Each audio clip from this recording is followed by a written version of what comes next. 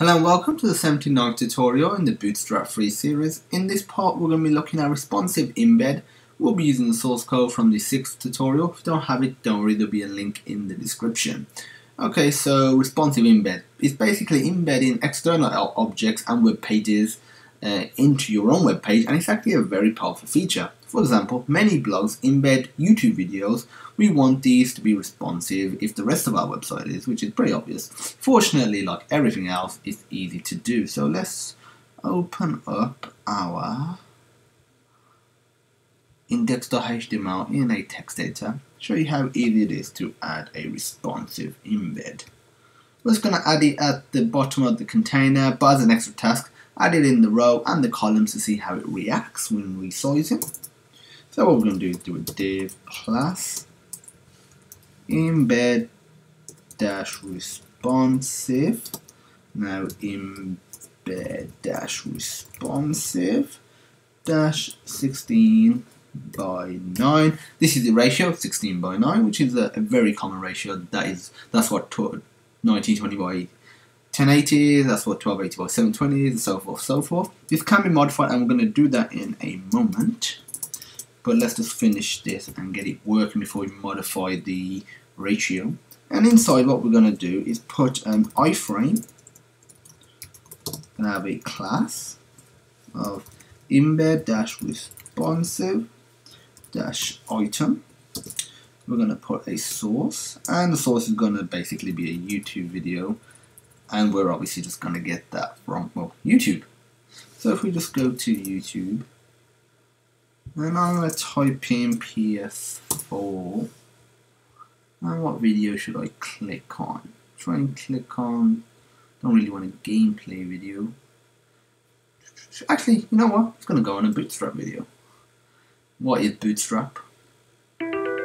Hopefully we know what Bootstrap is by now. And so what we're going to do is just get the embed code for this. So what we're going to do is go to share, embed, and we're going to remove the playlist functionality and just get literally this code right here. So if we get this, go back to our text editor and just put in the embed code right here. Run this in our web browser. We scroll down, no follow dot, actually I know what, because I've done // it needs to be http:// and now if we run this, so you can see that's what it needs to be for, obviously something that's on the internet. Refresh, and there we go, we have our video and it's been embedded. If we click it, it plays. Let's just pause it and resize it and show you what happens. And as you can see, it resizes very nicely.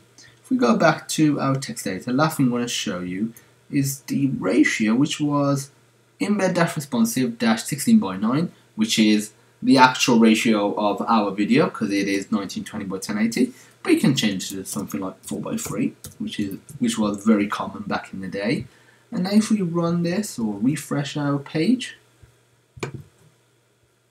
okay, that is not appearing. Let's try opening it again, just in case there's a little issue like that. Okay, let's have a look. Oh, I know what the issue is. Put 4x3 instead of 4 by 3. If we go back, refresh, and as you can see, we have our video. But what you can also see is that the actual embed is almost square, which is 4 by 3, and some of the actual thumbnail is cut off. But when you play it, what happens is you get black bars on the top and the bottom because it's showing all the video, but the ratio, let's just pause this otherwise I don't want to start speaking in the video, the ratio you've set is different to the ratio of the video, so it's trying to compensate with black bars. It's that simple to use Embed-Responsive in your website. If you have any questions, feel free to message us at support@sonarsystems.co.uk. The next tutorial will cover Wales. All the required source code will be in the description. To see over 850 videos just like this one, visit sonarlearning.co.uk. That's completely free. Get there today and sign up completely free, which allows you to take private notes against any video and view them anywhere in the world. And as usual, thank you for watching, and I hope you have a great day.